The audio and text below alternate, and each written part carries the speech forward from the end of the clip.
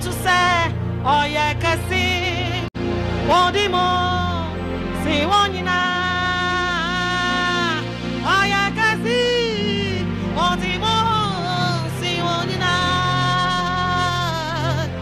Mira, Jesus, me quachia, me ninamo, oh yeah, kasi, Odimo.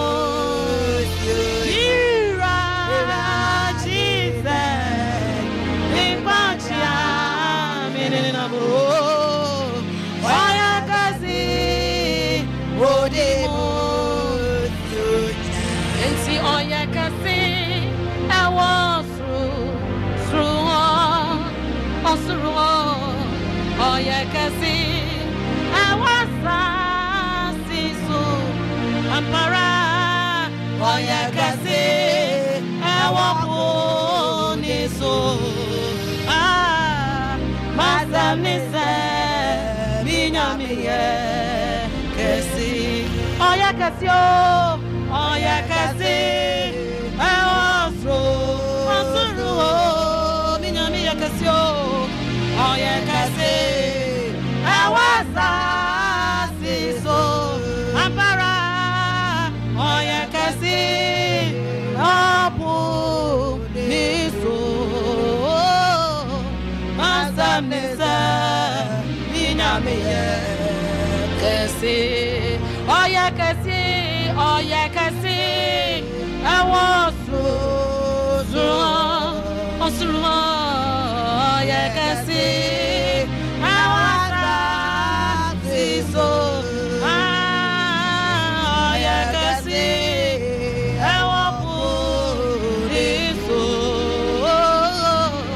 masamnesa, minyami kasi, oh yeah, kasi.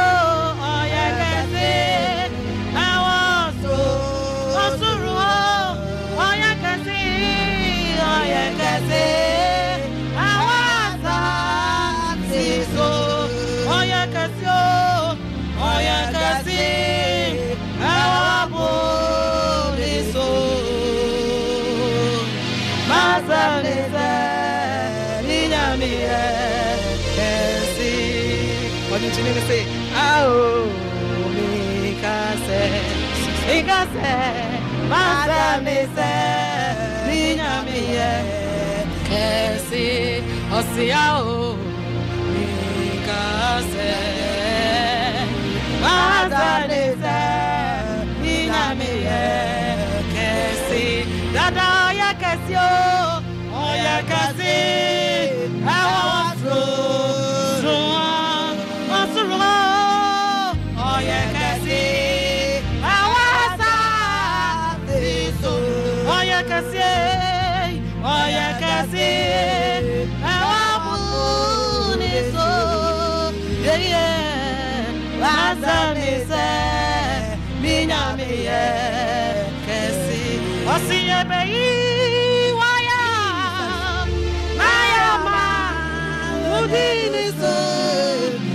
Every time, oh yeah, titi, ya bayi waya, nayama, udinisu.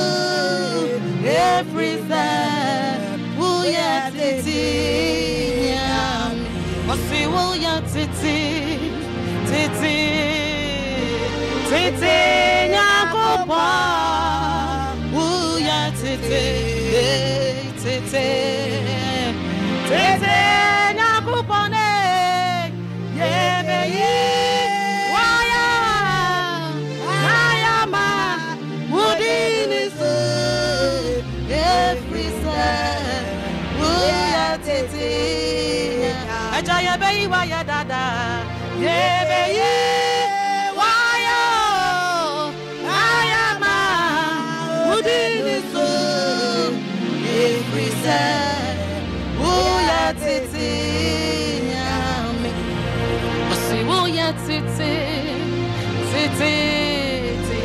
nyangupo uya tete nyangupo ne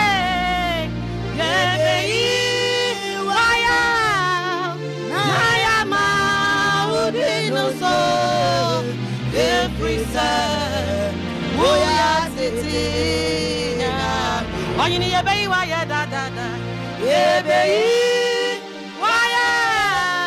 Ayama udinusu. Freezer. Oya titi nyame. Inti sanye jawechia.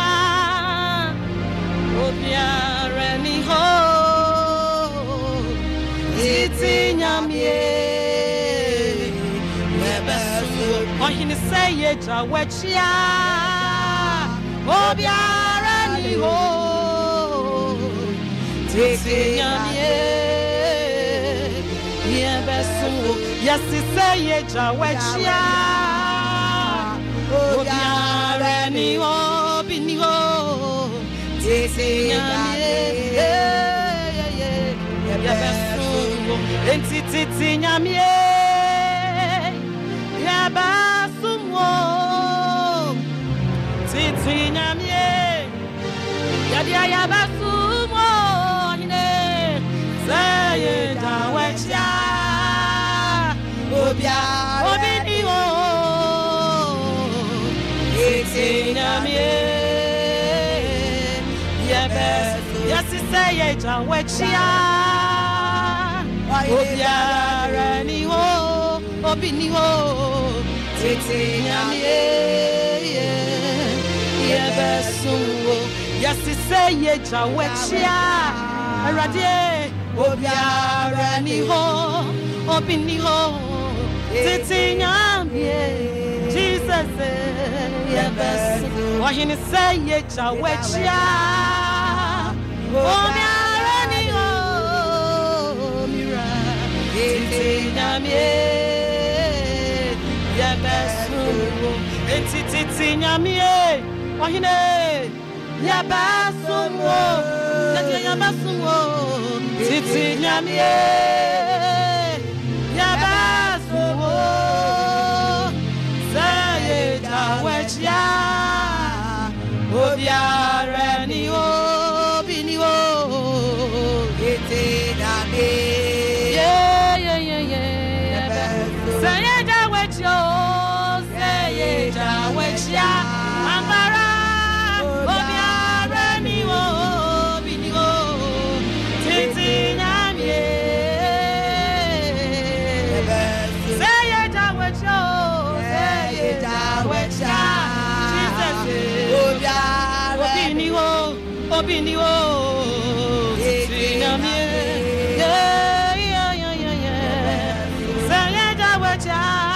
Saye jawechia, obiara niwo, obiniwo, titi nyamie, Jesus. Saye jawechia, ampara, obiniwo, minyamie, titi nyamie, yebesu, eti yasi titi nyamie. Yabasumwo, titi nyamye, yabasumwo, saye jawechia, obiara niho, obiniwo, titi nyamye, saye jawechia, obiara niho, obiniwo,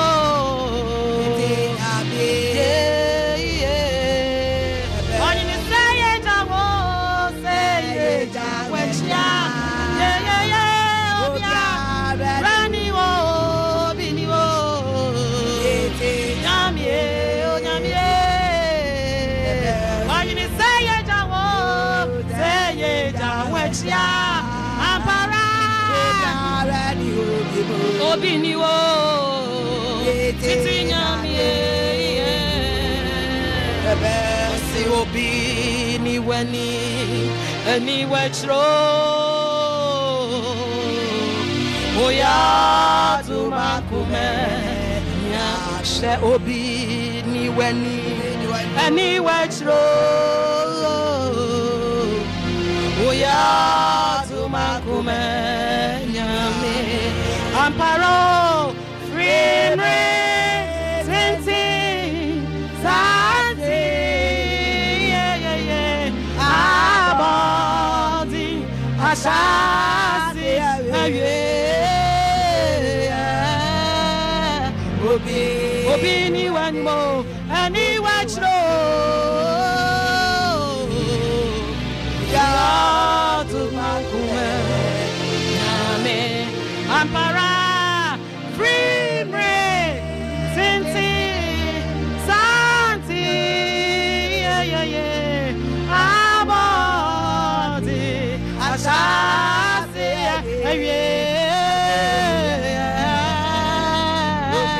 obini wanimo ani wachiro uya to makume you amparase uya to makume you amparase uya to makume nyame anyine sinti santi abodi ashasi obi ni wanimo ni wachro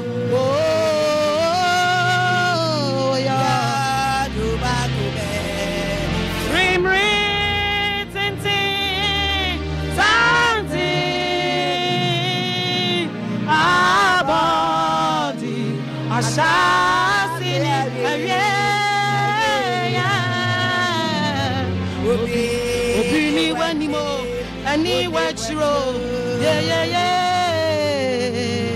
uya do makume nyame yes you amparase uya do makume you amparase uya do makume nyame amparo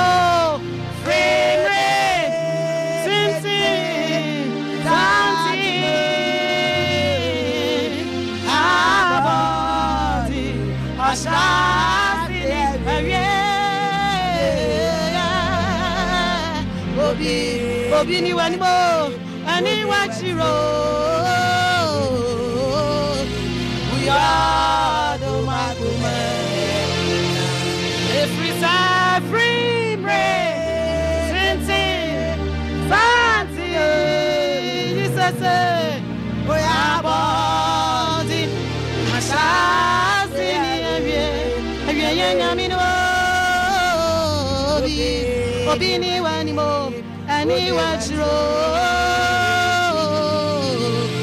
uya do makume nyame you amparase uya do makume nyame you amparase uya do makume anyine free senti santi abodi ashasi obi wani ani wachro uya do makume osihina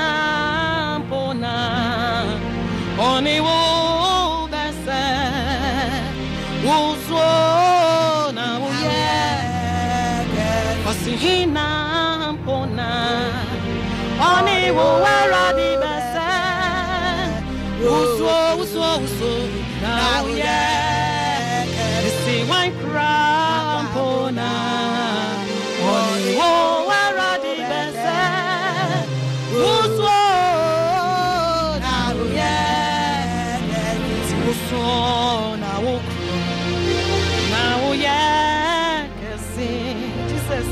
Woso na uya kasi ina pona oni wo beso woso na uya yasina pona oni wo wera di bese woso na uya yasi one crown pona oni wo wera di bese woso na uya yasina pona oni wo wera di bese woso na uya yasina pona oni wo bese woso na uya ti woso na wokro na uya kesi woso na uya kesi oyine ina bona oni wo bese woso na uya kesi one crown bona oni wo bese woso na uya kesi na bona oni wo bese woso na uya kesi one crown bona oni wo bese woso yasina bona oni wera ni bese woso yasi one crown bona oni wo wera ni bese woso na uya kesi one crown bona why rampona otisa rati wotu minyina mo why rampona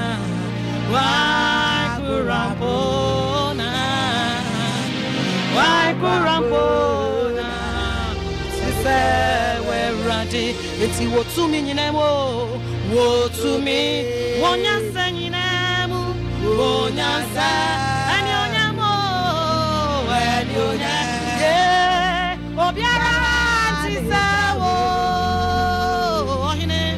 why Grampona,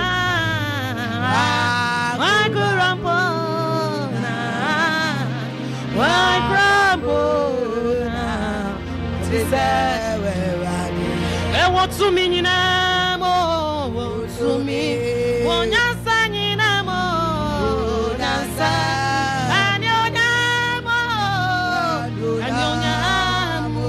Obiara tisawo oyine my grampo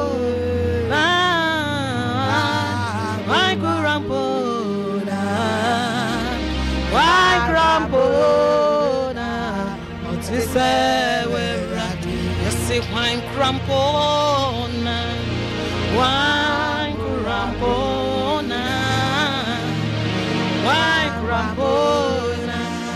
Otisa erati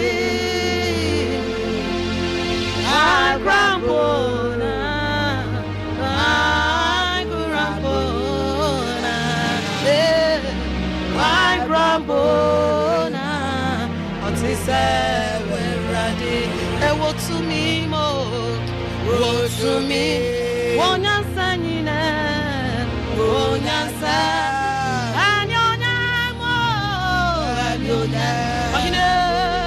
Obiara tisawo I rambo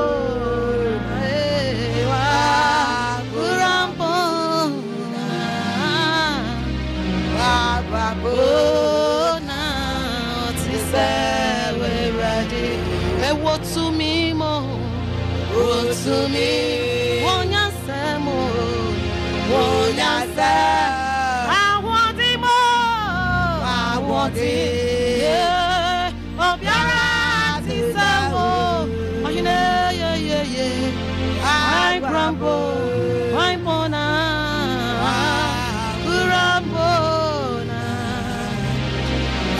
grambona see osi inana wa ye misa inana ya misa ayona mini donona aya misa onya mini donona aya osi onya mini donona aya misa onya mini donona aya misa osi hinana waye wusa inano inana waye yesa onya mini donona aya misa onya mini donona aya yesa osi onya mini donona aya misa onya mini donona aya misa osi enya mio enya wa enya yana osi eyonya mini donona aya misa onya mini donona aya misa osi onya mini donona aya misa onya mini donona aya misa osi enya mio enya ya no enya wo aya onya mini donona aya misa onya mini donona aya osi saya suwi mami odininka atuwa mami sheye idi aya awa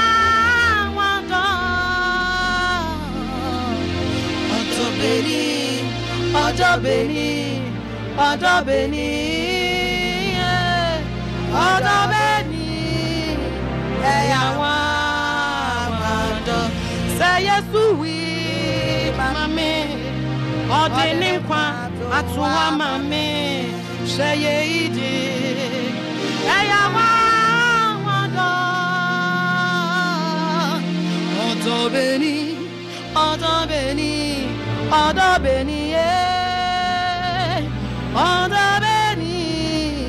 eyawa wado.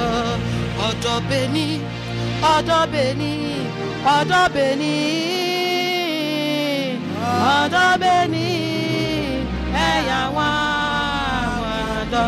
Yet to say yes oh we mami. Odinikwa atuwa mami. Sheye iye awa wado.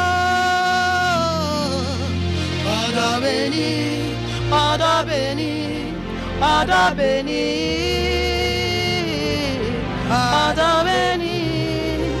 ayawa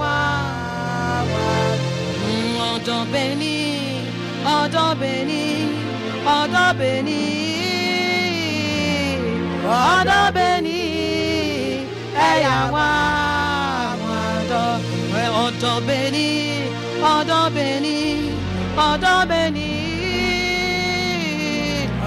Odobeni ayawa wado.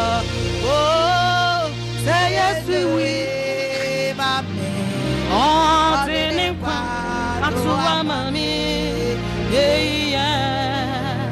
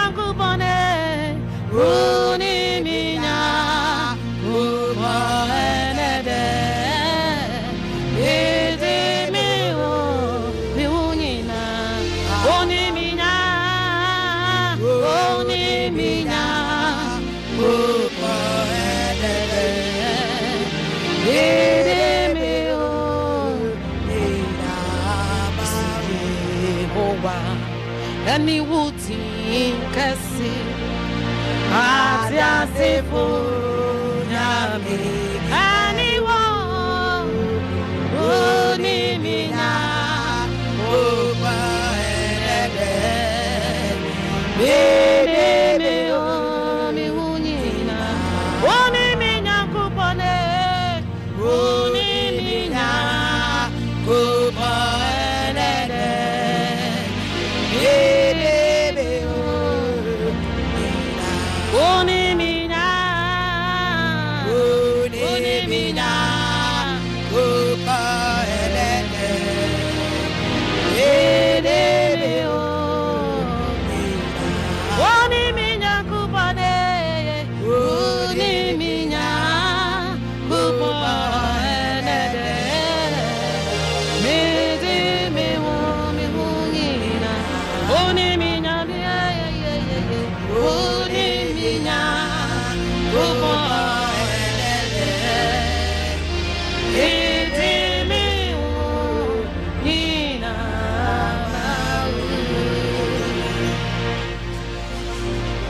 Yasidonian Bonyamia Yen and Tonchum your body and Yanko dia. Onena namna dominant to me baby so. Ama now so Yasebi. Yanana Siane Bonia for Frisania wire dorsal. You send it in Cassian Monian Frisa near Dini. Mama no Yame on Sham. Na a Radina Mocassia. Oh, sorry, I'm on.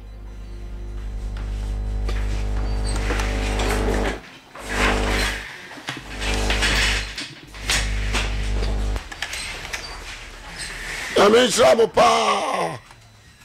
Radius won't trouble. And yet, I declare to a crack.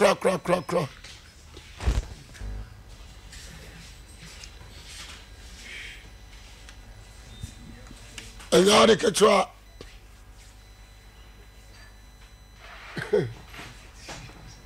I echo Kwanasi. Is a muchisi.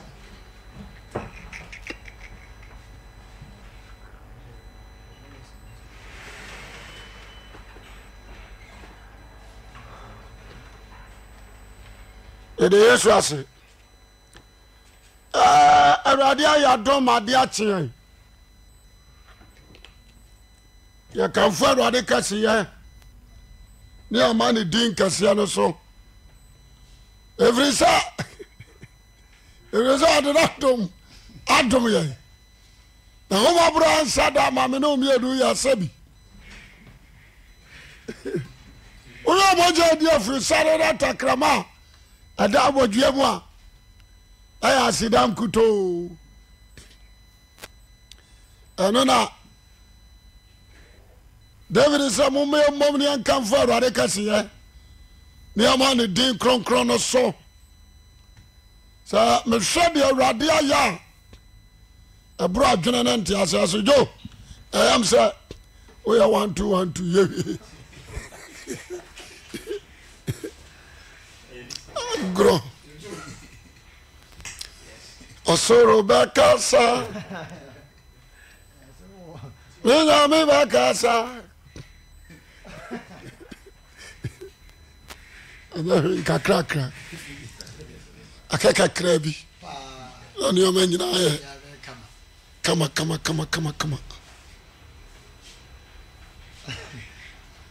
Ai Bibia by fire. Bibia. Amen. Okay, na sha na Awurade ya okasia. Ade achi edi na ade achi. Yesu Kristo adomine na homa bran sada. Awa me no mi no yasabi. O cheno radio na ade atusika FM 89.5. Now they are told. If we was outside the house, me penkwaji samati. And no moment about bow. Na and Akwasi Awuah na yenin komo kakra ye wia. Yenina basa kohyem. Ewo macro magazine macro takwa macro. Ebesa be hia anya de keto akra.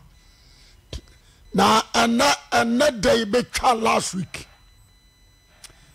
And na ye biti ye friend biti.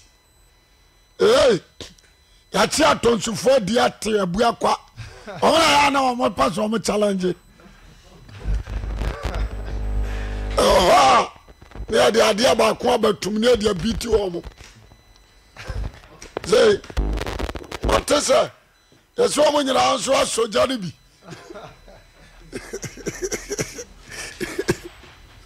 Adare ketwa. Adare ketwa kra. Ejane de dam. Ko biti. Ndi aba. Ya rade betimi aye. Yo afiati sai. Asana da namone nama yi afrani sai. Ayi lake. Mo konsuo no pe.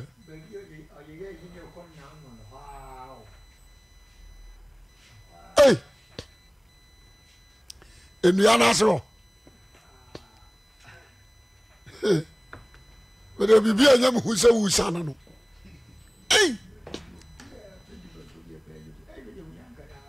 Oma twika ko no mo ya de o eje hu usane bepona ho ase wo bua fa so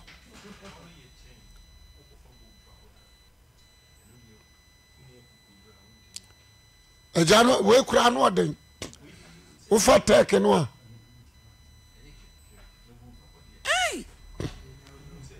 me mom de enye wo wuo na de me ko hopa de an ka bayire asunsuo no nsuo na da ho no me wo de cham kura me nko ho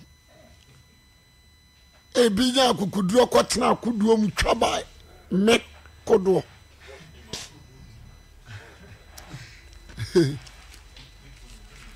ya de yesu ase anapai sha ba sia nyina ya rade asama ya ma kwa ma rade yesu afa ya nso de amaw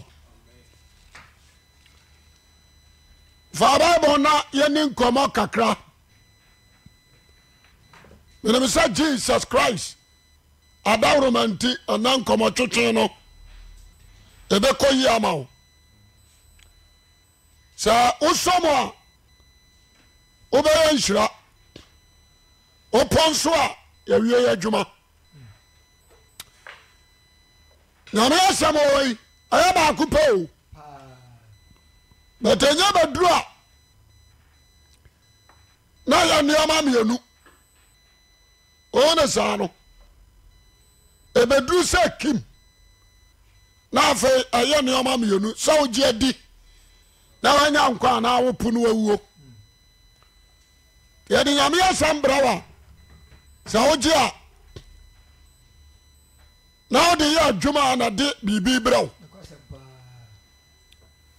Erade Yesu nshiraw amen na kase jo ya mampai adibunyam yankopon adibunyam ne enase nyina yewdin ne dia ne anopai se tumi buru tumi nyina so no ahoden buru ahoden nyina so yaba woni mise betie woni semedie begina yi na enkwagye aye okra ne dia ese woni madom tumi ahoden ebetum dia so woni semu emise wase obonefo nwuma da because o fa bam adijuma okwai so nkoso enase ne munyam ne de ma sa se mawie ye dipa bia ni aba no so ne nkwagye ye ndia wodim ni abom pae amen amen amen medo yesu ase sa anano pai wa ma yasam ne ade bro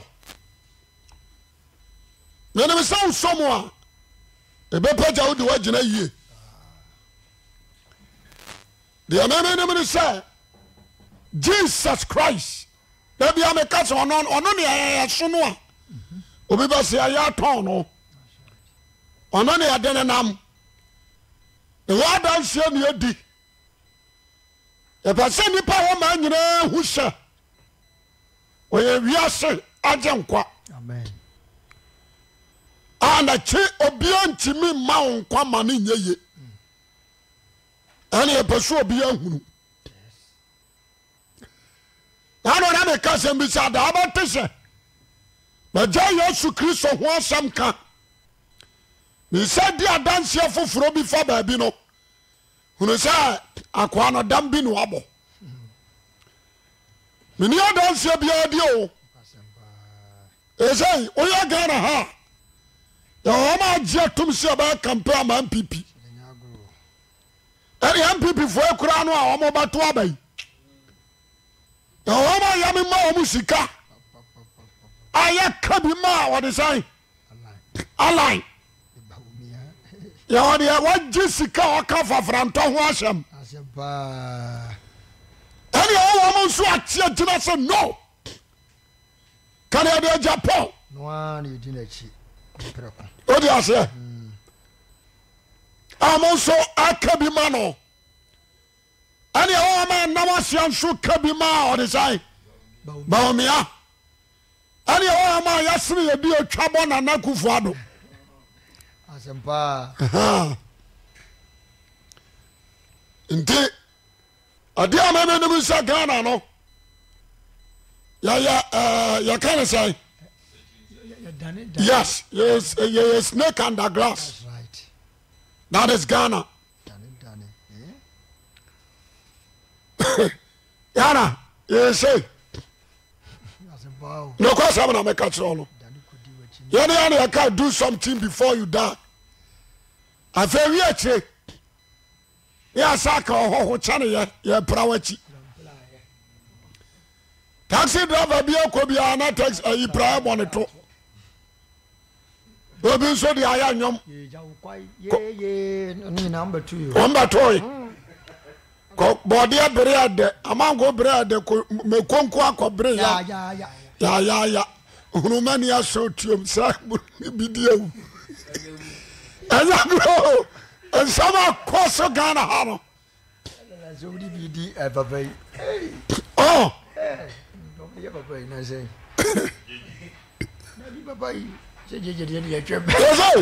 so Jaja Hossa Sian will be the Akoyan could be a castle or Pelu. So for no question. What I say? And there is all.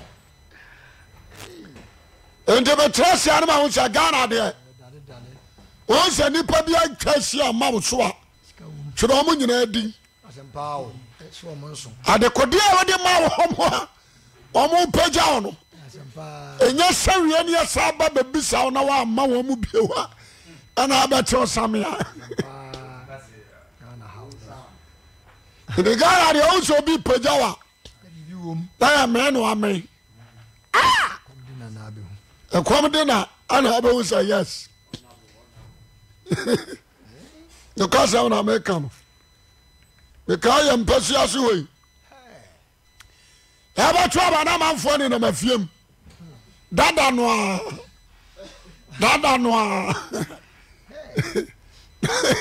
I'm saying that.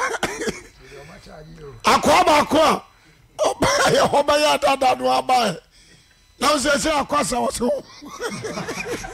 Oh, for myself, baby.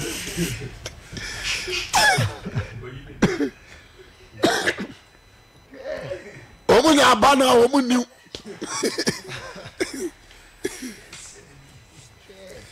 From which I am so we any nipa. Oba first now tisi kama odi e wose Dada no. Onse sika udi asa. Opia manfo tra kwasiem se Dada no. Okay, go young for Bible na young call. You only have some per decline. 1 John. You only do Yesu Christo who are dance here. And our dance here are very rich. 1 John 5. O do Yesu Christo who are dance here. In some Semua. The best Obadrim might be our fana de abobra. Would you Yesu Christo dear? Ubenyankwa. Amen. When you do some sum was some from. Now we are Yesu no dia mempana samu a wo be wu akobun samjem. Because empa. Amen kan kuranchiro. So papa na 2-4, una na 2-4. Wanyini. The Bible ni bi na hwem. Ya semni ye. Ama obia nkwatra social media nkansem huru. Amfa Yesu Kristo ho nkyiraw. Tie ni ye. Isa won kwankura nipa. So ya nipa ye timi dane wadwene ntamo a. Oh, a big problem. Enti sasa mo enso. Every day. Ade osoro ni asase nyina gi atom. Osoro ani asase sofo nyina gi atom apart from wo. Won kwa na ase onyintum. Enua ensuo ntoteboa. Ewiam no ma nyina gi atom sai. Jesus Christ nyankopon ba. Na onyame nyane na fra wufuom. Na ne muna tiasefo nyina nkwa ewo. Tiasebo ye. nipa afro bi aba empomi amegina ensa baba ka se Yesu nyankwa mo wunu se dam bi na mabo edam ti hayi yan sa John 5 1 John 5 1 the person de onyina ka biribi kakra 1 John 5 1 gidie mu tumi ne dance die o se gidie mu tumi ne na dance Yohani ana akasa ne ono Yohani a dance die do what you say John ani Yesu nante ko si mera wo wuye that's right I was sorry ye o ko soro na John gina ho kwasempa and this a John aka so yo Yesu Kristo ho dance di ni a tinye bie amena John 1 no 1 John ne kan he no o se de o free fit ase de ya huru bia ona kan I 1 John 1 1 John 1 kwa yi adiwo Yesu mu hwe se de o si twro no de wo free fitiase o se asam na wo kan no e wo ho fitiase afri mfitiase de ya te de ya te ye de ani ahunu o ka de ya te a Isaiah mo start so mo shen komni Moses mo na John ma that's right what you say enti obate say ya bawo Messiah bi akokoa bi that's it to say de ya te de ani ahunu ana de o te ye no nso ono ankasa ani ahunu jo what you say ono ankasa experience what de nani ko soa de aban ahunu de ya hwei wasi wa hwei ya wo yahunu na ya hwe difference wom wa huru wasaya de aban ahwe ne ya de yensa kan wa conclude asem no wasi de yahunu ye de ya hwe ye yes ade yensa kan what you say ani wasa de nensa kan aka what you say de o tie ne de ehunu de ya hwe de o hunu ye de o hwe ye de yensa kan ye ani de o de nensa aka enkwa asem no wonkwa asem no na enkwa ni ni ho kire wotie o se nkwa no ayi ne ho kire na yahunu na yedi ho adanse me pesa aha no oti asentina me de ba se me kofa aha nso ba yo what you say o se wa huru wate wa de nsa ka wa hwe what you say na ode ho dia bai adanse enti say John ka samwa mijidi that's right acha obi a ya pension ya wo na wo wie university a wote ba bi a wo jimi o de ase pa se nipa wanya mfie mako ba se wo ha ana de okro a wo ya santini typical kasam afa santi ahini ho megidi what ya acha ba mu a wo ba se mfie du ana mfie aduonu num 30 years oro ba ju aso aka santi abakwasem ha we pokuare kura wa hu pokuare do what you say when dia na Jesus friend beloved obia odono odane kukum asamo ya dinima suafo no a ona no omodo o ma no hye ne se bisa master what you say ona na nante ona na da ona na tonsa ya de abai wa so ne mu mo no so so ne mu odinani ehu no wa hye no and this ay anyway John way ay ka Yesu Kristo ho asemo a ayi tell you obeti ba bi kan kwasi asemo ebi no tete ona Yesu nyanya me wanya hwani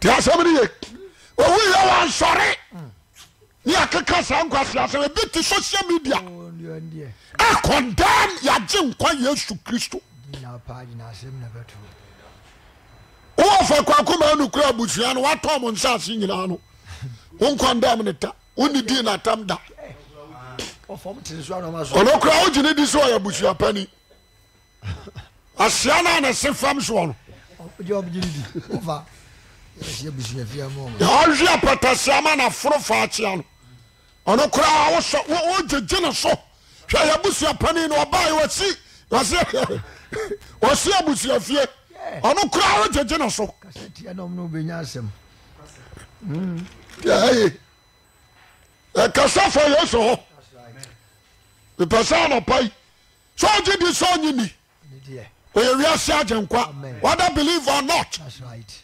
I don't change again. What do you say? Maybe you are. Me say nobody. Obi ani asasu we so am me kwasi awua.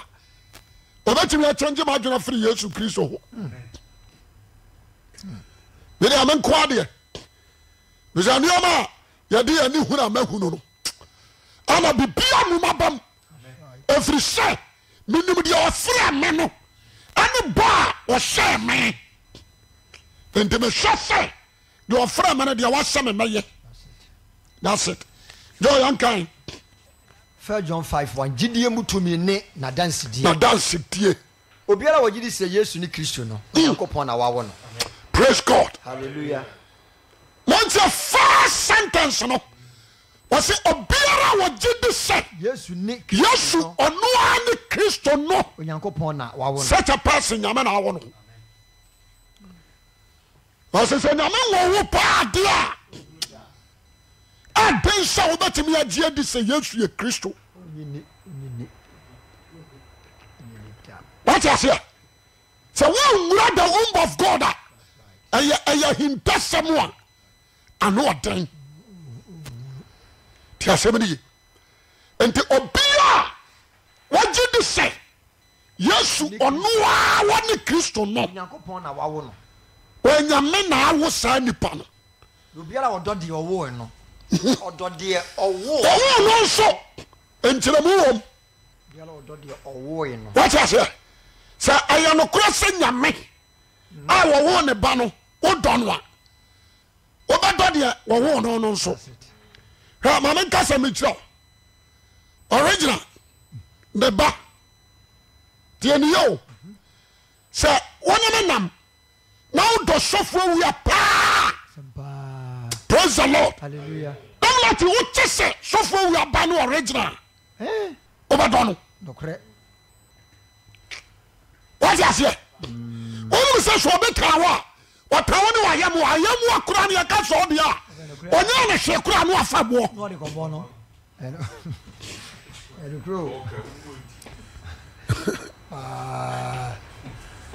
What you say? And to obey our time, Yesu Kristo ni your enemy to God. Don't make us be doing yamena. Obey our time, Yesu Kristo no. What time in Yankopon? The person me can see should be. The matter what you say. And yes, somebody am assuming yamena Yesu no the obwa. What time? Mama can ko fan chero. Oh, so for you na ko sorry dabi. Fa sorry na wo kono to nchen ya kan yo ma mienu ho asem. That's right. Ti asem ni. Ya ka Onyankopon ani ne ba Yesu Kristo ho asem. O say de odo de owo no no. Odo de owo no no nso. De owo no no nso odo. De odo de owo yi no. Ade ya wo no odo de owo no no nso. So what you say? Enti sir original eba wawo no eba ma dwum sameta akwada ne pe na je say de owo akwada no nso no etam ne ba sa aya kra ma wadwene so what you say? Enti obiara no kasa Yesu ya de janjan. Yes, so name for so send pani your enemy to God. ipesa ha obi atie me nuanom kramofo nyina obi antie manya wagenta so do nyame na Yesu no de why haram amanu matrim na me tie ba wo mia o se kramoni bi o kasa tie Jesus no onya kramoni papa asemo kan me hwe din no kasa wa so da bim me nya daje tie no efro wa ba no me respect papa no yeah abi ono de on timi ne ho dance but na koma mu no what do Christ what you say because there were so many men who Israel no me a disciple to Jesus Christ but woman ba ko ni Joseph Arimathea ba ko ni Nicodemus what you say there were woman no me a disciples but woman the person sambi o ho ye can edisi sudia why abosomfo a be very wise be very careful the assembly your bosom no anko bu Yesu atan now Jesus Christ the bebu won ne wo bosom no nyina atan ye ne ye enti sa wo sachira wadla sachira wadju do be Yesu Kristo edi na wo kra enya nkwa that's why I can't take it serious. The assembly ye see do Nyankopon ne yedi na hyede so a eno ara na yedi hunu se ye do Onyankopon what you say what say yan Nyankopon ye do Nyankopon yedi na hyede so na hyede a wa say yedi so a hey eno ara na yedi hunu se anu na dia dance ma ye hunu se ye do Nyankopon ma onyame ba no ye do oba ka sa hyede aban wase asadia anya asadia foforo na mede mamo asadia na wo kan ye odo obasa akire mu ha all the moral laws and ceremonial laws amara bebrebe ni nyina wa kan nyina hyehyem dia bewura wodom what you say enti se nyame dochi mi mu a anu na dia dance se ne ba Yesu Kristo magina di cause Christ ane odono Nti ayo Yesu Kristo ne dia ban odono the first fruit of God is Christ tia sa sem wo ye enti na no na me krasem bi se yansum nyame se e be ko heaven na me yesum awurade wo dom se ye wa dwen sa me sum nyame se be ko heaven be ko bonsam jim na mo se me sum awurade wo dom a odom nipa jimi odom ye tietie nipa fa ahodie so odonya hoye a amema ne ho so anioma ho odom no doso ti afemri enti se me time mi nua na madonya me etro etwa se me dom nua na madonya me aka ho na Christian so betre odom o Matthew 5 wase watamfo kura no dono wase se watamfo a watawo no your daddy amano eba sa obadwuma wutie me wutie ne ye asama Yohani akiro ye oya asem emu do na edenso oluma no nyame nhira no do yanto aso na yani ai tre no na yani Nyankopon don Nyankopon do se na hyede so a na hyede no enye den what's that Nyankopon do what's yani Nyankopon do di na hyede so say you be di na hyede so odono enye den odono sama me kan no anu say you di so a enye den so be ga say dia tro odomu ana sumdue wo enye den odomu na bojochare wo odomu na yemiye wo odomu na duwajanu na ni wo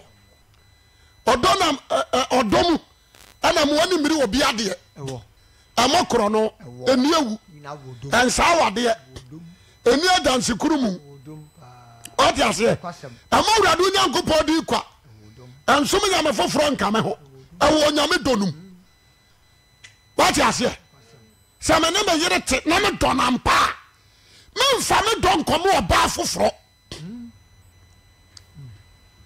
what you say me mo na tirimodin da me ntere me nsa wo me dofo so na me mfa no wo asem so nya de aban enhyeme mu me pasa sansem we u take it serious. First John ya duru san ya ni nyankopɔn do anya duro wan fa de dindin bia ala soayen wasena sadi aye ni so ama nyankopɔn do ni nua paya no enya den ayo do eno nko an waka ayo do do wasiase ayo do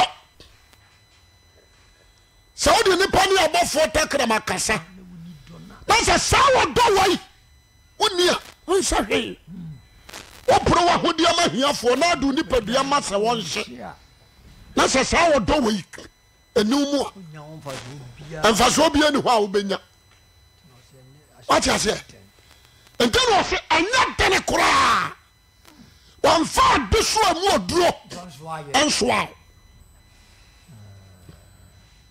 adeso amu adu bia ni ho a wode asoa what you say odo wa bone fache meme tuwa anase obi okura nyame do bia no ohuru say nipa betimi afom no so ya say ohuru cause oye nipa but ohuru say nipa betimi afom no and to no so prepare forgiveness. That's it. So what you say the counter of say oye me bone and say nyese me ye obi atuaka na mom say oye me bone na me so me do bone ye dia ba achew anu na ma ye huru say ye do nyame tinie na say obi ye me bone na nipa na me tano awo makoma mu a nyame do pa entumu atimi mu shan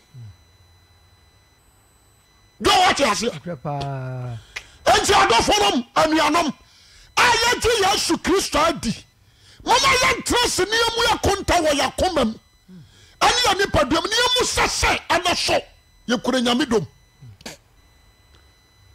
what you say why so be who asem da so show mu why say utimi Methodist Pentecost Pillar of Zion Church na sebim preduas unu obi wasem ebe kro on yakro ni wida fio but you wa keep asem in your heart me bu so say wo fam wi a wo be kon wo ma me nua bia ona ma me kon ye nyu ona na kon ye ho wona ma me ena kon ye na wo efiri ho no so far as ona ma me akono wo ma me nua no nkasa na no da. And the question I may be so, and say, and so, Yamedo at you. Do what I say, and this I am a cross, my who Jesus Christ, my Gina di, Madame Huaton so, I was some practice or da. I want me. That's it. The person of pay will be at us, verse 5.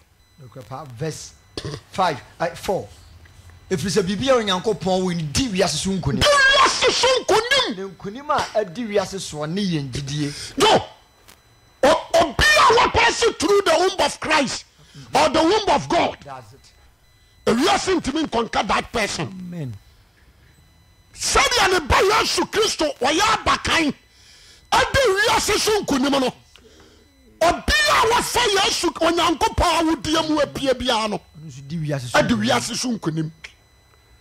Satan, demons, evil spirits. What you say? To me die mpanini ewia matumfo sum matumfo. What you say? ane ansaman amotia what the say who nyina so nkunimo when you pass through the womb of God you are conquer them. Amen. Ti asemni enti makwan amomo fa asede bi mfiri wiase amewurawo to small for Paul say mama won fa wonyunu hini ama toatoa no wan fan kekan amakeka mo konkono ye ho. Amen. Jemeso amen. Amen. Last time I can be sample. Me say the garment of every Christian righteousness. The garment of every Christian is righteousness. Enya blue na enya green, pure white. Pure white no tie.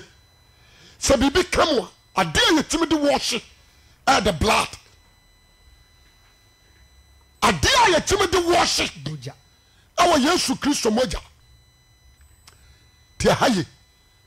The blood of Christ and wash it at the bone.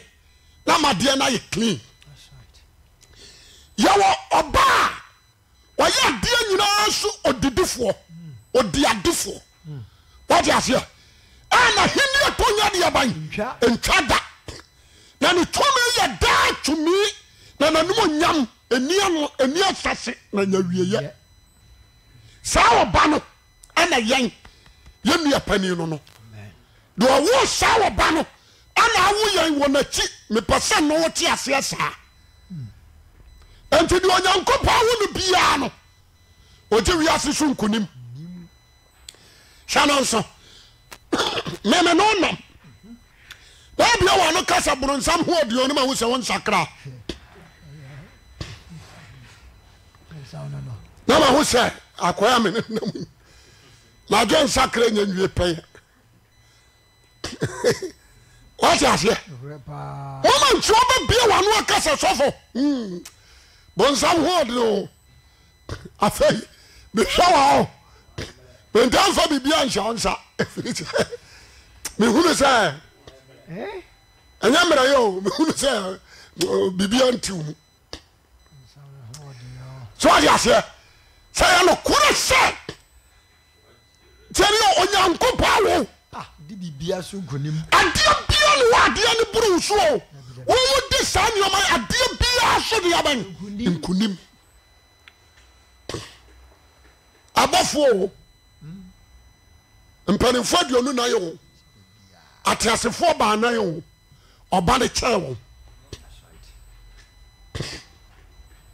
He says to you, above four.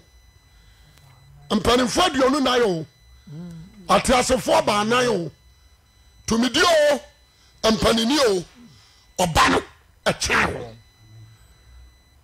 What I say? What the one you know, son and Nancy. 1 hour what you was thrown. I am more jam or the tail. And when you know someone, a mudium no couldn't. And this a cobassa menso.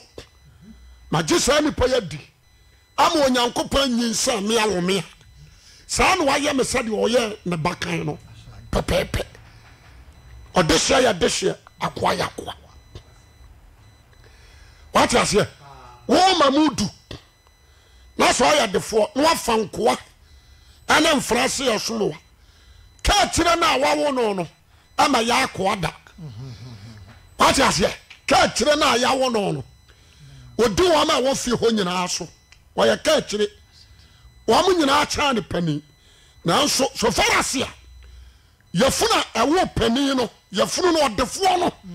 Our young, a dear in our ass should do one. A few room boom in a buy. What time? One more of your words, so many now. Ha! A quarter to me a park washroom. And come baby. But so you are doing some papa, you know. What I want to quote, I don't know a sabato. Other so could you. So I say, and to do I want to be on. Massa, with your small guy. But I say, when you're small guy, tell somebody now, sir, what are young shady? Paul kai wase akwa nka fie da na de se de o fie da yenti a Moses enuma atwa mu akwa wie ye ne se na osom sa akwa but oba woni Yesu Kristo ne de osom se oba wa ya de nyira susudifo a woni obi nche na jaja pade ene na henie what you say most of the any de na atwam but oba na de Adantini Yankarieza and for Abraham ma. Praise the Lord. And so Ariasa na koware Abra Isaac. But Adantini Yankani Numa and for Abraham and the Isaac Numa. Why ya kwa ya koto no. Some of some this year. The about all the here. Yes. Until Ariasa Hunu Isaac ya obonu muase. Asetra ne se ne master no anya ne master bawo ne master eno no tieniye obonu mo ase sai ya ne wiase ne tie what you say master no ani nyame ana ne bani Yesu ana ne bani Yesu ayabaji Yesu ayade abaji adie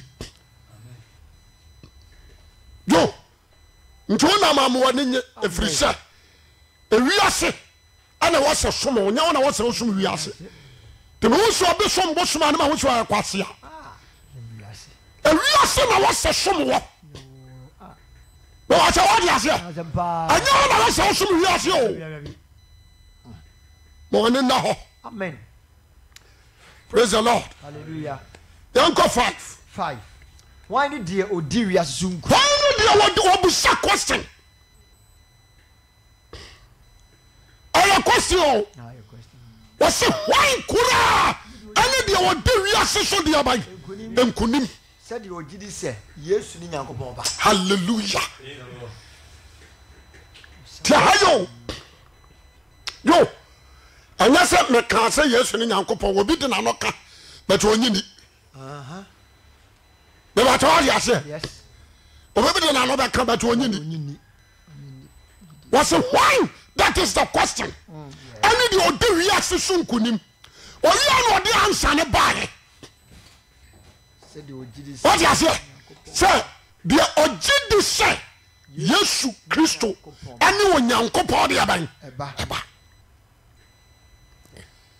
pia hayi memeti amigidi ntena masoa na sem akakra bi na mfia aduanan maboda wura wai akakakra na mfia makomako aduanan mejidi do mejidi obia wanam Ghana ha na ho brotira nyina nim sa kwase wura jidi se Yesu Kristo ye Nyankopon ba amen mejidi Onyankopon na wo no mejidi onyame adane na fra wo fom mejidi onyame de wo so ni asase so ni asase ase to me nyina odi amam jidi teniye dia wonyi ni ani change me madwene wo ko school what me akosua nwoma ya twera to ho ama na wo ye medical practitioner nti e bossa ya kan say medical school no so obo trimko say ujidi because wa ko school akosua nwoma so ade ase ana nwoma no a usia na mawo wa baye doctor ana me so ma ba sore ana de ba buda to manim ana me so ma gie disense me wo me ye no kora ana nsama wo mo no abaye mo sofo sampakani odi ase enti me jidi masa ja bijidi ni so bi ba jino o ka chem sa babro nya no kora musuku na amoko na nye anu awura ma wo sa ya kromfo esu awudo bia ne kra ejidi o so ya se enti anu dia momfa ntum tirimu sa amen so for kwase awura de we ade a wo jifiri men saba wa ha me ya Jesus na no so kra untimi o dia se utwa mi ti kura anu a e wo me mojam what time it in wo mojanum akodi a onum wi ya be preach wo kro from em hu na mesemasa enti wi wunyai kegi tie sa wo da so num wi o we bi o so na wo betimi a preaching ena me so media me ntimi nya what safa wo moja se preaching no nya me asem no wa afa wo moja enti me dia na afa me moja ji se wunya nkopon na ahohuru firim enya sa me wo hwa na masa akonom yo asama o kan so an kore ya ko asau crusade original so ba kaya akwa no hwe ya bi was oh masa ma preach kakra mon kom yansu kakra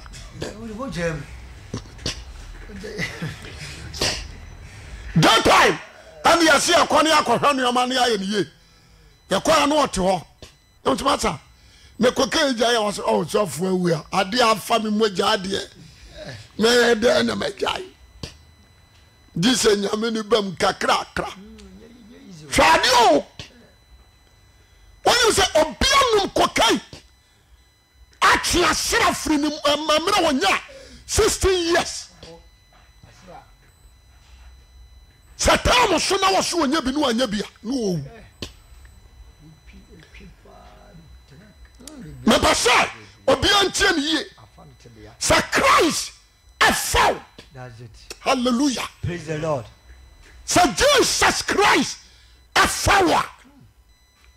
Tieni ye obian timi nyini fi mu na ya na ya me yasa ya wa sutufo ya wa dadafo timi dada nipa ne bi na de na eminim se wona ye timi dada ho ye wona adwini nsipi na ongidie nwie paye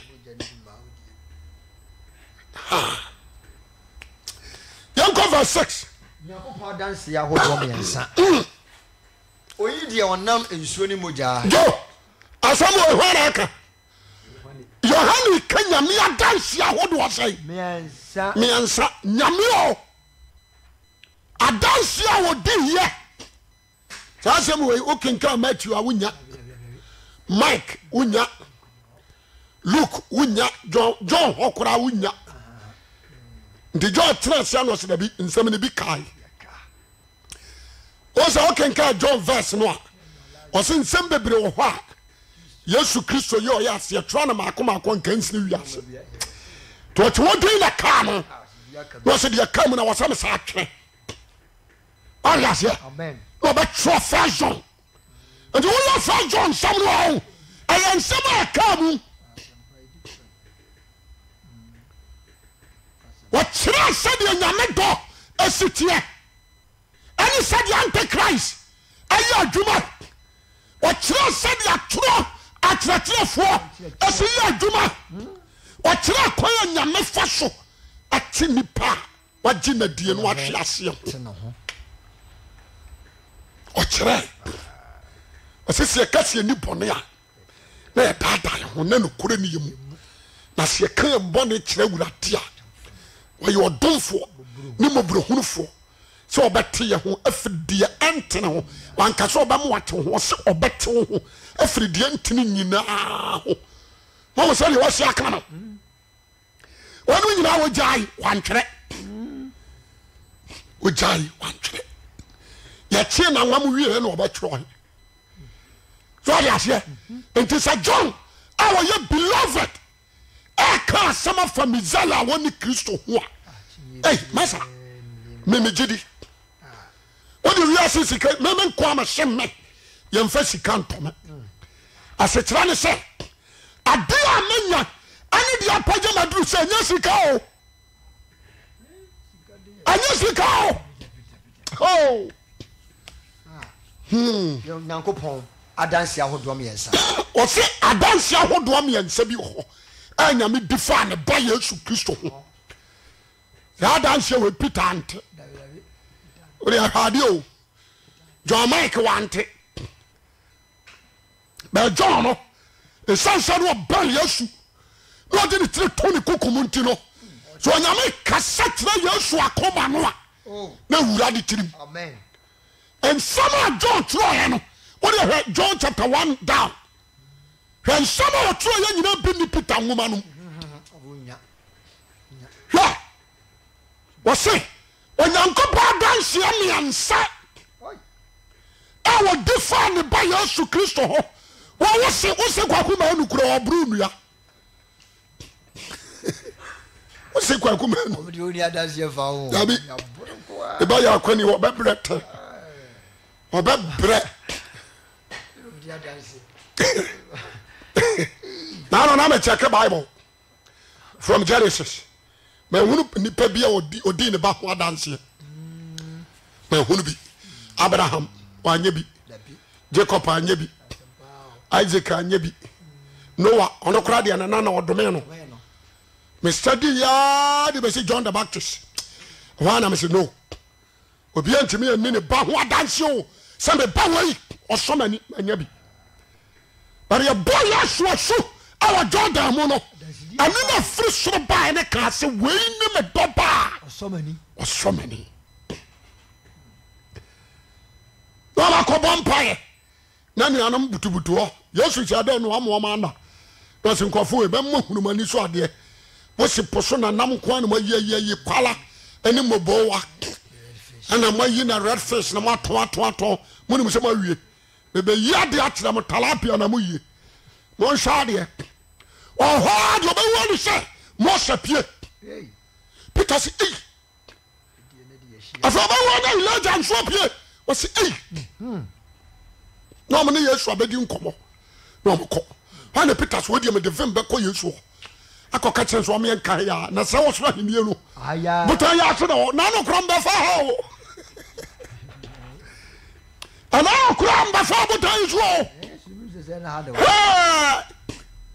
dɔkɔ Yesu nkyɛ wɔsɛ Awurade ahayayɛ mmiɛmɔ sɛsɛ mmiɛnsa wodeɛ kɔ Mose deɛ kɔ Elijah deɛ kɔ ɛyɛ deɛ yɛ mpiri bi yɛbɛyɛ securities wode aseɛ ɛhɔ na Onyame sɛ mani me ba no ho adanse akyerɛ nkɔfo wɔn bɛhunu sɛ ɔyɛ ayi normal person hɔ na mununkum firi soro bae na de na team yɛn ne me dɔba a ɔsɔ m'ani enti montie no woyɛ hwɛ o wɔse ɛno nti monyɛ de aban montie no ɛnti sɛ ɔte hɔ na ɔso ntia Yesu Kristo ɔnso wagye mi ɔso ɔbɔ dam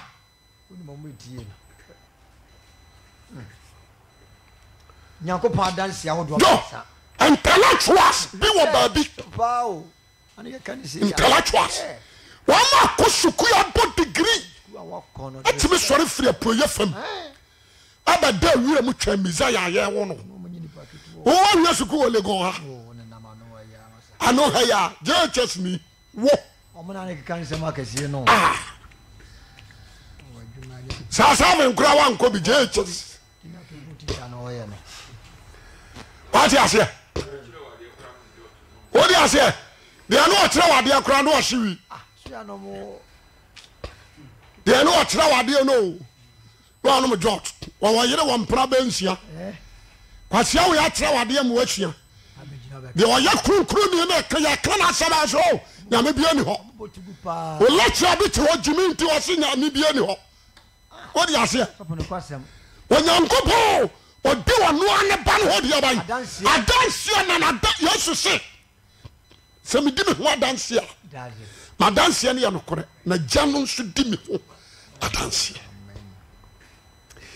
ɛna adanseɛ no bi bae ɛna John tieɛ na ɔrekɔdo to hɔ na ɔsɛ adanseɛ wɔadie dabidabi mɛka ho asɛm mɛtwerɛ ade amankyini mɛ papa ama mahu adanseɛ secret a Onyankopɔn di faa ne ba no amen so ade aseɛ ɛnyɛ ade ketewa ɔsɛ oyi ne deɛ ɔnam nsuo ne mogya ɔsɛ yɛn ne deɛ ɔnam nsuo ne mogya so baa ɛne mogya so baayɛ Yesu Kristo no number 1 na danseɛ no no na Onyame ka wɔsɛ John Yesu Kristo no a muhu na me so ɔyɛ me dɔba no wɔnam nsuo mogya ɛso ne bae nsuo mogya ɛso ne ɔnam bae aka baako ɔsɛ adanseɛ deɛ tere yanto aso na enye nsuo nkum na emom eye nsuo ni mojam na honhom no na di adanse waso de honhom na ka ho that's right tre wose honhom no ena di adanse efise honhom no ne nokre na baasa ne di adanse o se ne sitia baasa wose miansa no ena di adanse se wo ye Messiah honhom de di kan honhom ne ensuo ne moja ani moja na baasa bom ye baako jamaso amen wose sa baasa no abaka bomu ye baako na honam nka ho dotie nka ho what you say honam nka ho dotie nka ho entina Yesu ahunu proye no dotie me se anya de aban nka ho ya nwene ne se de nwene Adam ti asawuni ya nwene no se de ya nwene Adam difference wom enti sadan se awoi nyame ka tira John praise the Lord hallelujah sadia baya John ba huni pakura Yesu ye na mani jidi awie pese wono ni Messiah no wose anioma miansa no di adanse honhom ensuo moja wose akabo mu ya ade baako ye jini pa adanse a Nyankopon adanse so che munjo do me sase subio asam de me da ba se di adanse wose ba saw ani di adanse ensuo wonti ahaye ya dia se nyame tete from the trade nyune nipa ani ohun kwa home egu nipa hwene me nipa ba ye wokra ti asefo o so ye nipa ye se nyune ye watete dote de nyune nipa ye nim dote koro se ye claim se obi on ma nya claim obi dia ye black soil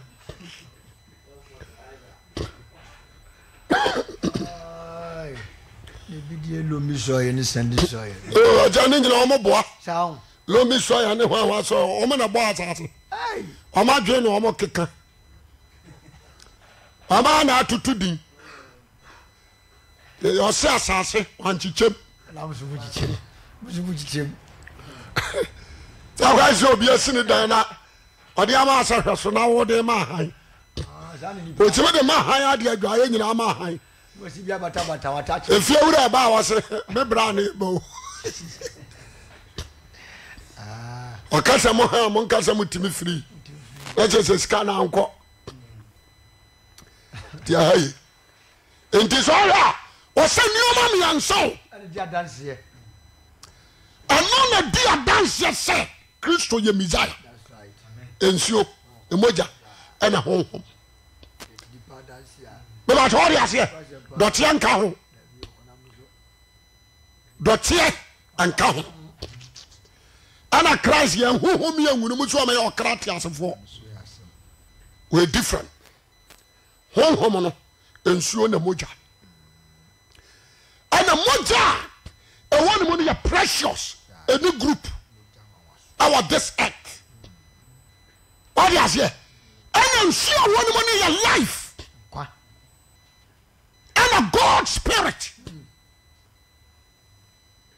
tieni enti onye obi a me kire wade owuo betimi abefa no je so no agya ne huhumu tieni o timi chane mu mi ansa no ama ne yeyie be person na me ka sam de kire wo tieni ampampanso a Kristofo ya du no eta se ya te ya somo na dia ban ase na ma ya somo a ya somo mudi ankekaye ane dem enim anya me kwa sore dabi o se Kristo somo no oti ase o so ya nipa obi antimi na da wo mfiri Yesu Kristo ho me se asem bia Yesu Kristo anka na asomafo na anka ha wo de opa firi wiase nyina wo ye D40 se de be ka kire memfa memfa da no na me ya ka kire me se wo person use so anko try. That's right. Nyame busa me sa kwase we adentina maka sa urade me hwe nkwa nwoma no mu nanim. So what is here? What's the family yard yabai? And a young been so free. And to me buy and a Bible not down. And none of my yamishem. And tis our back. And then Yamasia, no my baby a Bible. We remind them who are in some Huna catch them. Because you only pay to me for fraud. And I also Christian church. What is here? Paul says so big for fraud. No one penny and a ready Yesu Christo and somewhere yet. And in church, what the conyam some pamu as any pana for him. When you show, or yare, a dam yare, a dam. A dam yare was so a yare in the dear, and your frimuba, and the time, no country in the park. One I deny the other, I say. Anyadam. Obi aduna say anyadam. Obi kire na game. Asa. What was here? Obi abotiro me say abodam for fall. Why na kaseti Jesus no? Wo kas ma yam job. Nzi sa adwene ye. Nokre. Abodam. Abodam. That's nice. Ye ti dipa dance ya. Akopon dance no so che no. Goro. Man say sama waka. What's say you Jimmy pa dance ya? Nyame oboso ne asase. Ono na edi ne pa ne ho dance se we ni me doba. Oso mani entimuntie no. Onso se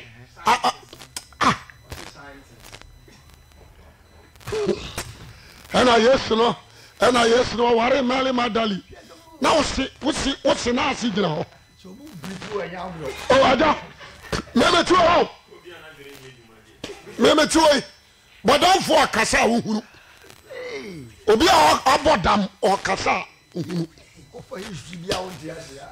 nyan sabia ni bodam fo akasa afuturo bia ni bodam fo akasa obi anadwena sai ade nyan sabia na wom history na wakwafa no kro oboa masa history ba na tell Bible abakwasam ba na tell Bible ono oka beginning that's it book ba na wasa so oka beginning so pe no ntio muntiminya what do you say mama ya so ya ngidie mu ye amen afriso onyankopon ma ne yen that's it tesem ni ye na yo mo ya dwempose ye bobo dan kwa obo din fra ya ne ho ban amen ayasem hia amen papa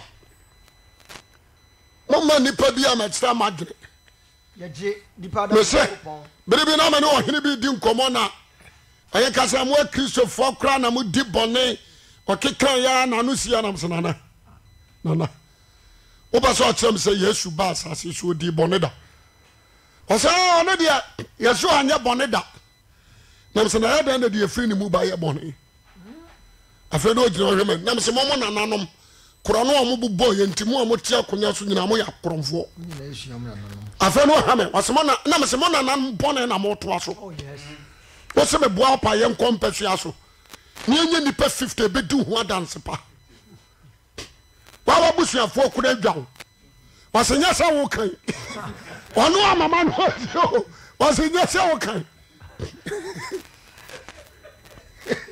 ono amama no sio wasenya sa wo kan ono ayatum na msenana misala woni Kristo ni de wo ye different that's right na yene aye dinati no that's very different amen mama nkanjira amen anyo ma kwa sori nyina na ye Kristofo enti me busa wo nana wa ma wa sante mama nyina ya sante force da bi Mrs. Anatie tino wasia me kaya Mrs. Anatie ya wa sante fo kai oh yes a won furuma aha me fre wa ma me no mo papa ha ne ene ya wo bo fa dade fa ene ya wo ahoho was wa kama sem wo na me se asem pa na me ka kire on enti se wo kasa tie Kristofo ahyi ye wo ma ya frafrafo wo ma be wura mu a ombota ne se ya soma won to say ye me break ya Kristofo no what you say na timi omuntimi ntino omo to kristosom no ho ayampia kansa mone fa ho ontimi ya soma na ya man assignment wantimi ntino start kansa mone fa ho na say a Christopher one kasa and a deep on the bini ho afo chire ho dinam se ya na me kam wate sentini papio ansa santeman da because what sarwa what na numa guase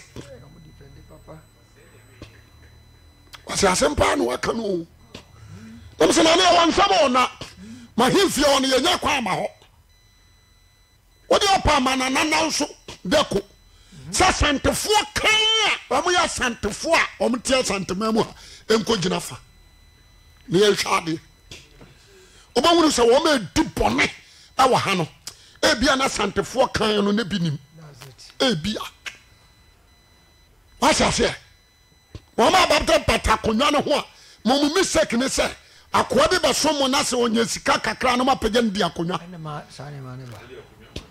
no saya de fojira odi no de nsa sumna no na mo kwapa mo wasam se na okra ye be kom no na pia wabusuam na mo firi ba bi na betra ha wasera bi da bi ani ante sa na mtana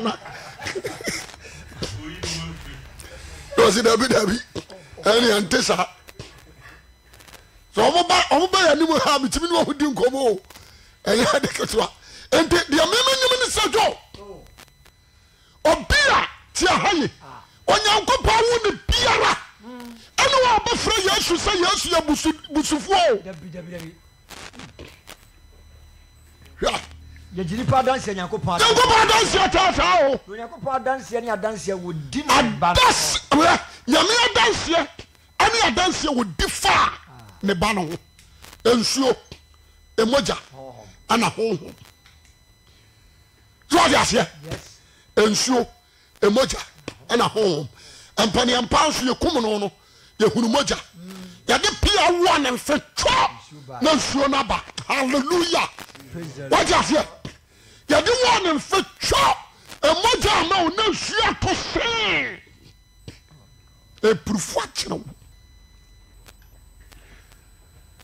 prufu achiro honhom no nso ana ya dance ni kase yes ti hayi ti me pesa na pai obia wo ti asofo wia no be very careful jo metwa so nanto aso cause me bre na so mafoti a me de ma adofo ani anuanum nyina nie ti aniye if you reject Christ you reject life onyangoba san ne ba Yesu Kristo ho amaje onkwada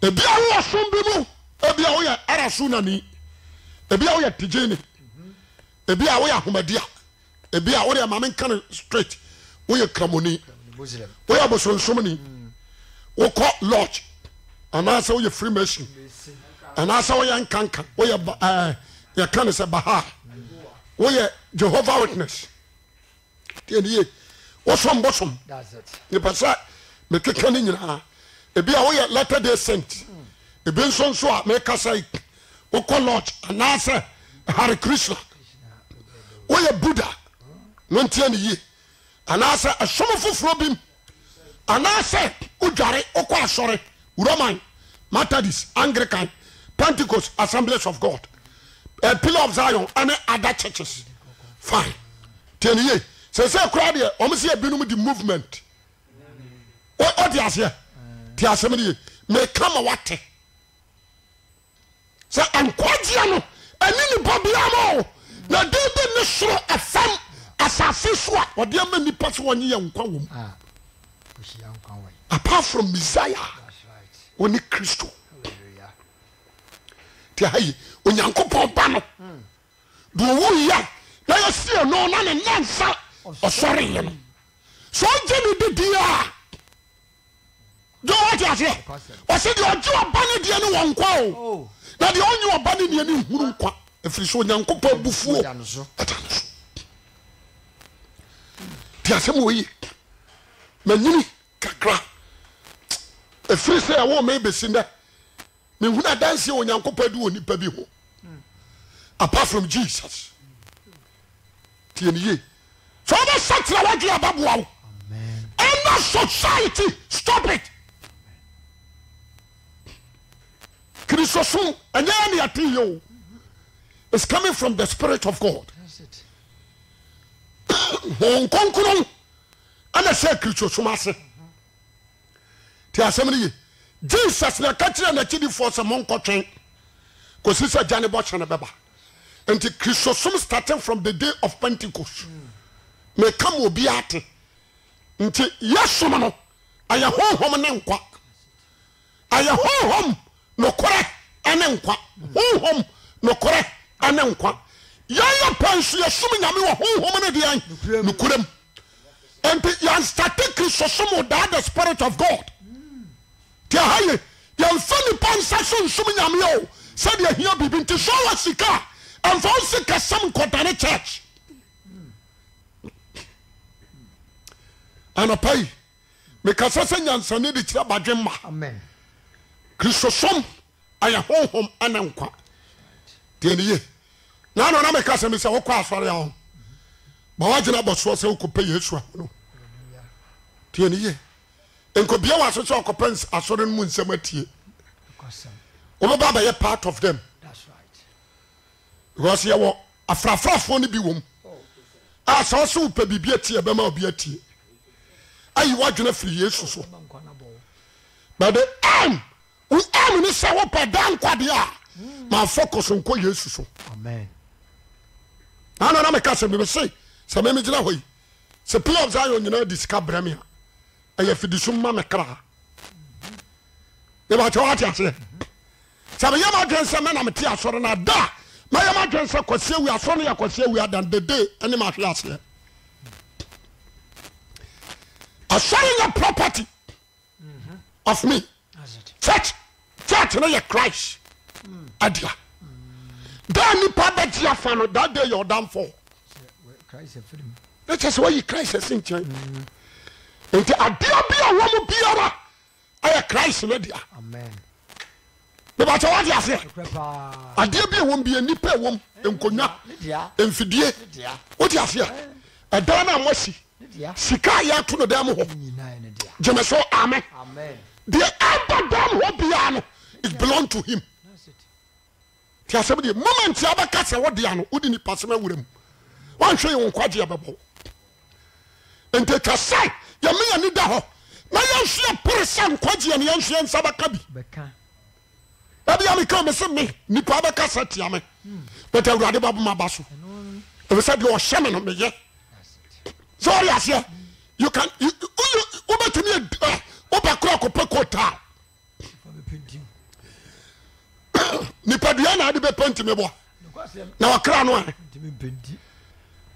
ntimi mpenti ntimi nhwame ho ana me nya madwen se de obi ya masoso no me bota ani se me pese me koma ni muten na manya wo soro fra awurade Yesu abodi afra me no na me nsoma kaso okopa mako mirika matu gidie makora no de me nkunu ma botre abom se de wona wo de manim kan anya won de abranche for Jesus amen for Jesus without him you are nothing any panyina ya kra abonefo atrenefo ya kra nyame nsam ne ho ana wakacho so obeyi afiri wiase a obosom ntimi so stani ana mebo usika ntimi nyo sanka ne nante nkoto what you say se nyame so obeyi afiri wiase sanka confada mo ato enti ade ambinim ne said ye wo ya bia no one day obekwa ko pia temu odwanim de oda mo ni padua so ye oye papa bone o awurade na wo mu no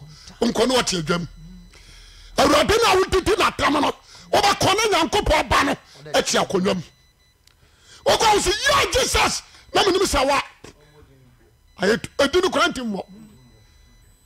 krantimmo ti anopa me kanfo Yesu amawate one ni wiase agenkwa amen ono na do ho bona o transform our life amen ono na do ho bona wa kire no kore kwan amen Yesu kwa ono ne kwan no kore ene nkwa so no mu na obabo ya me hira na urade nya okase jo bompai ene mo nyam nyankopon ye da wasese ene wa kire ye odanse bia wudi oba no ye no kore Yesu nyina ne se urade me nya danse ne ntum ne so da nkwanye ye ndia ɛne munyam ka wodi sɛ ne nso no wode fa ho de ama ɛwɔ asɛm mu wɔ Yesu Kristo dim yɛabɔ mpaeɛ amen amen awurade nhyira awurade Yesu wɔnhyira wo paa wɔnhyira wo kɛseɛ wɔnhyira wo hyia me takwa ma kuro hyia me atɔnsufoɔ bɛhyia hyia yɛn mɔna akɔ Johnson hɔ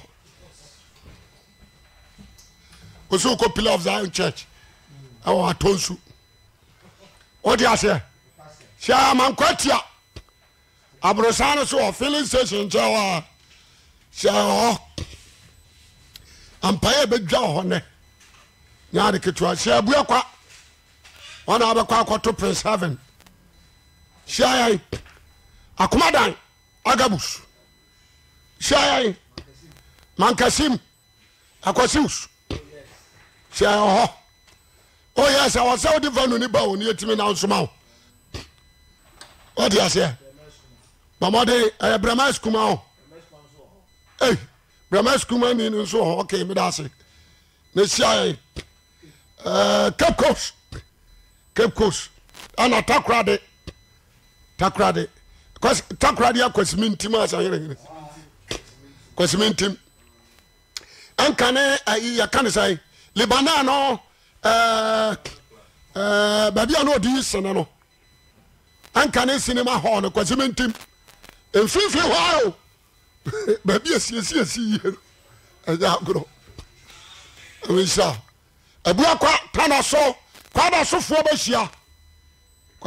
bɛhyia sunyane brekom dɔma nkurɔfoɔ ɔmo nyinaa bɛhyia asante bakwae yɛhyia dendenden Jacobu fo hyia dominant sɛ fo nso hyia ai ana baabi a votafoɔ no ate wɔ mo no yɛ hɔ de sɛ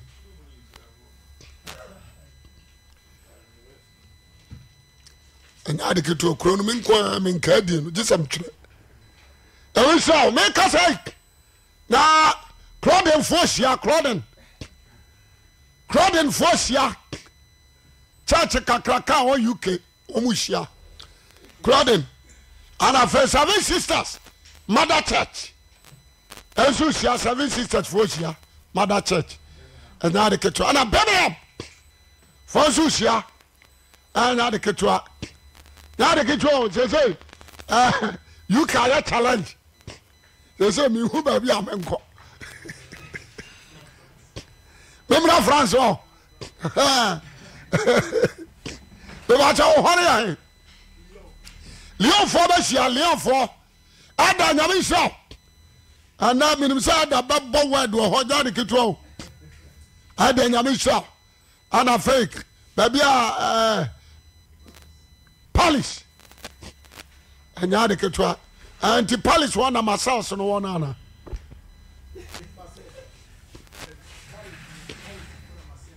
ɛyɛ kuro okay masal ne capital Palace okay ɛwɔ sɛ Germany fɔ nso bɛ hyia Hamburg baabi ahyia na ɛnyɛ ade ketewa ana maame kɛsewa Frankfurt fɔ nso bɛhyia ana afei Brother Prince original Brother Prince wɔ no Bremen kane kɛseɛ Bremen fɔ bɛhyia o Bremen ana Hanover agya mfante wɔka mfante no a wɔnte ɛnyɛ ade ketewa ɔnde ane mfante deɛ menim sɛ agzi mu no wɔfiri wo ana Stuttgart fɔ ɛnso bɛhyia Italy ɛnyɛ ade ketewa koraa bɔhɔmfoɔ ne yɛka ne sɛ ɛnyɛ ade ketewa ɛdi ne wobobɔa ne awerɛ fi bi wahayo wahada sɛ sɛ wɔda no afidie wɔtie sema ka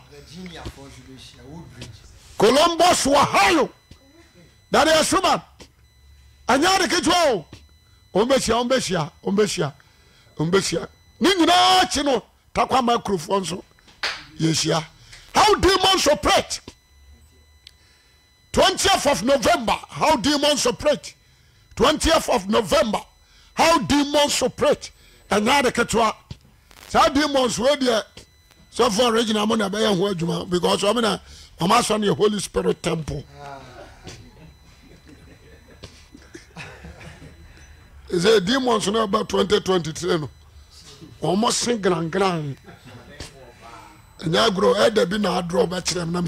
Hey, we also die who know. Yamisha, the battle numbers no. Yam fan number baby, you know me answer. The other kind original, what they are no 0245 0245 94 72 99 0245 94 72 99.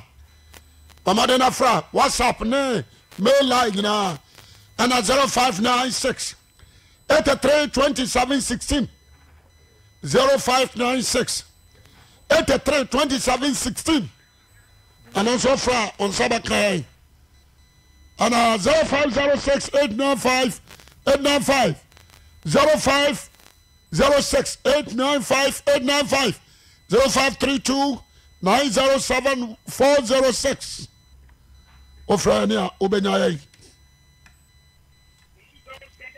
Hello. Hello, Zomo. Yes, sir. Asumje Kasiankao. But all about to see the ceiling pop. Aye. Yes, yeah, Tiopa, ready shroud. And I see him cry. And you already did our papa, Yakubu shroud. I rather so shroud, so tear. I didn't shout. Young cop. Hello. Hello. Yes, sir. Pastor, good morning. Good morning. Pastor, yes, sir. Don't me where pa.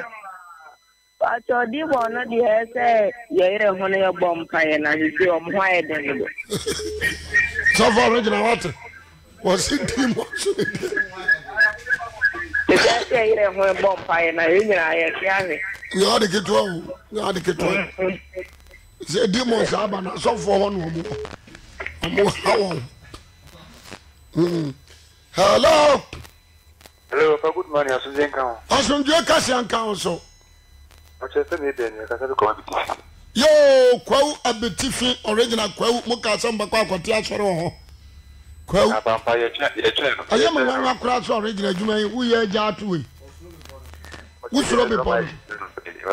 I fear you bet Simudia, and what you man quania by Namisha. Namisha, no message, you know. Namisha.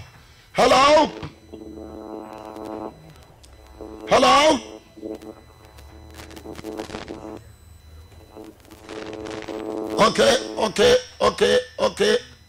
Okay.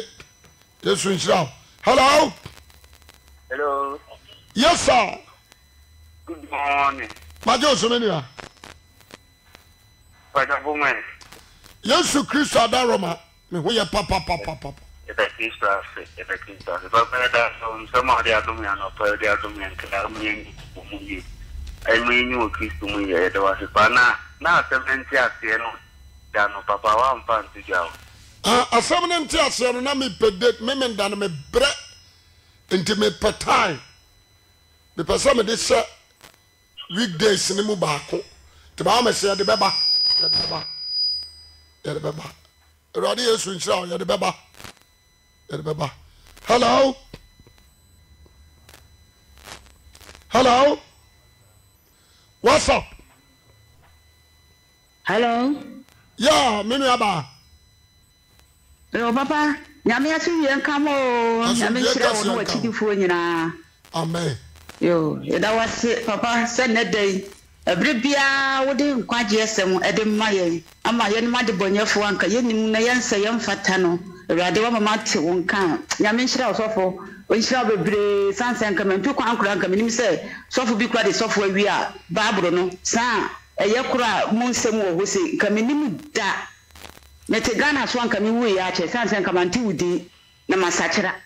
Yamin shall pa be brave. sɛ mo metimi anya adwen sa kyerɛ mani aba me ho so praise the Lord praise the Lord praise the Lord praise the Lord no wachidifo nyina amen asunye nkamo nka so hello kasa su nka ho papa asunje kasa nka ho pacho me free Hamburg from Eric yo brother Eric Hamburg me pacho Bila Zion Hamburg wa me pacho papa nyame nhira opa no pe wa me aye nhira me si me ti asem na nsuo kura gume papa nyame yo kase why one o mu nyina so for original mu nyina nyame nka ho no nhya mu den amen ene baba praise God hello so praise God hallelujah I'm back to the point to say hey Jarek Jarek odi oma famen kwa famna na no mbreme I'm back to no me from na o odi me se o me famen kwa famna na no mbreme atanom na me hume na no ata number 1 ata number 2 me huma ade But I mean, so far, we shall not get see. Said, okay, Bible is only about Oninqua. You know, Oninqua, who will be no in summer journal. And Crepa, the mission to be our church. I'm going to so at my praise God. Radin Coswa and no more. No more you could do, fire was a sailor, no. So far, no, sir. Catch him as a mechanic, so any Beniza, that's all for in our prince. Bibia, so Bibia Army. But catch now. Original Canada so Canada na menu atasi ni musa say opese ohun asore no baby o want me for later na okay mate information da man mate ya menka mo pa ready show hello what's up Hello. Yeah. Pastor, good morning. Pastor, so many. Pastor, to say actually so TV now, say TV name Mo. TV name Ma, yeah, okay. Yes, me show be that TV radio sir. Mame mo ba ma wo pen ananka tro. Okay. You call so say you call different satellite. You call different satellite. Your friend Amos 17 satellite. Okay. Amos 17 satellite. Now I drop frequency. Amos 17 satellite. Now I drop frequency no.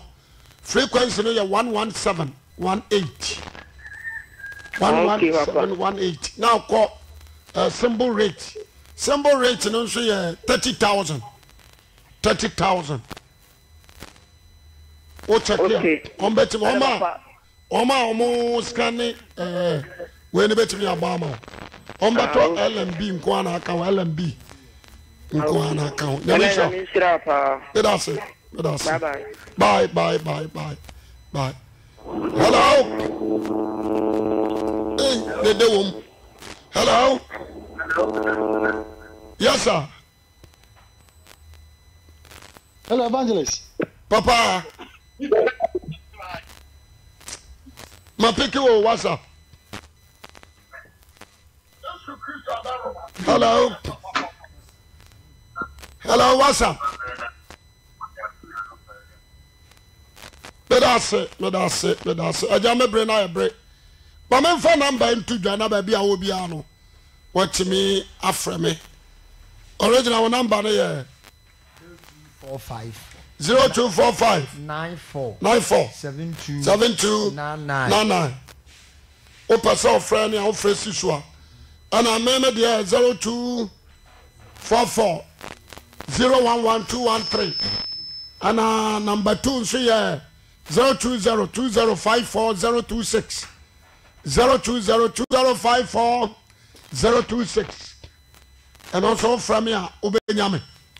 And a 0554 5081 53 5081 53 o from ya Benjamin Siame takwa makro se sia the jaya ko biti pa na form na de ketwa na ampaye bega so for original wo so kwa fine kwa ngoma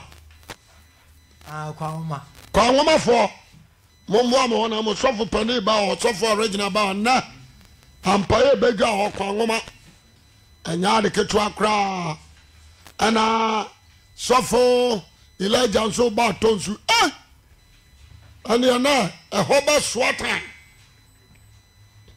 abranti akokora de ketua okay na me show no nyo kase yanko